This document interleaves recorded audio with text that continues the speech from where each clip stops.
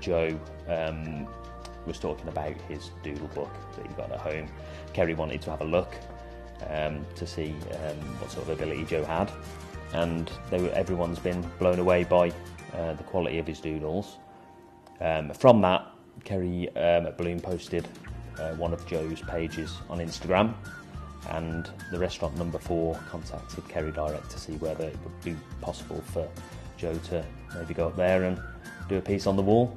When my dad first brought it up, I was really excited, but I thought it was going to be really small, and then when I looked at the wall, it was ginormous. I was like, how am I going to fit all the ideas in here? But then, I don't know how, but they just sprung to life.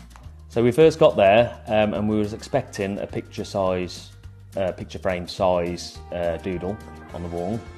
We spoke to Toby when we got there, and he moved a couple of things because they were in the middle of renovations, and said, "You've got the whole wall," and it's literally a whole wall, probably 8 foot by 8 foot or something. It's by far the biggest thing Joe's ever had to take on.